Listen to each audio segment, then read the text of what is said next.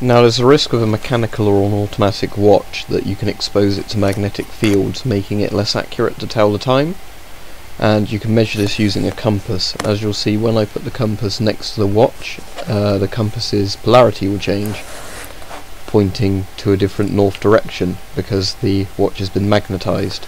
So there's quite a simple fix for this. You need to buy a very cheap demagnetizer off of Amazon or eBay, and these are about £10 or dollars in whatever region you're in.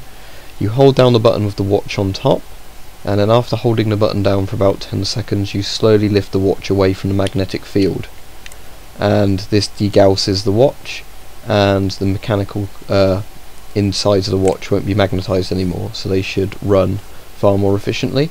You'll see now that when the compass is placed back onto the watch, it barely moves, and you could repeat this process with the watch facing both ways if you wanted to even more efficiently demagnetize it. It will now tell the time far more efficiently.